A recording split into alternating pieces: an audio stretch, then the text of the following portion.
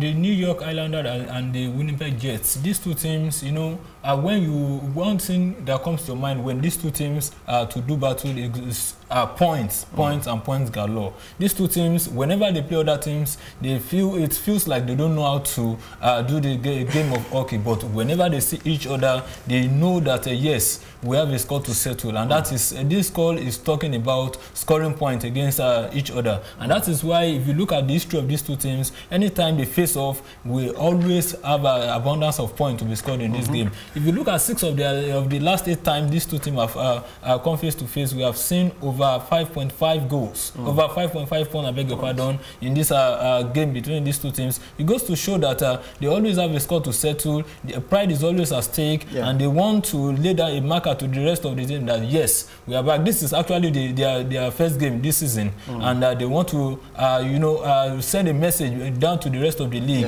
that in this Eastern or Western Conference, we are here to give our best, and we are here to take this title, and in doing that, this is more like a message to the rest. So with this, with history backing up this and statistics backing up our prediction, we expect that at the end of our full time, we expect that over 5.5 points will be recorded in this game. All right, so talking about 5.5 odds points to be recorded in this game, let's see the odds and the amounts of what that would turn out to be if you put money on it. Over 5.5 odds goes for 1.40 odds. So good one from the experts right there. Icelanders versus the Winnipeg Jets, over 5.5 odds. Incredible analysis, and I must thank you guys for coming on the show today.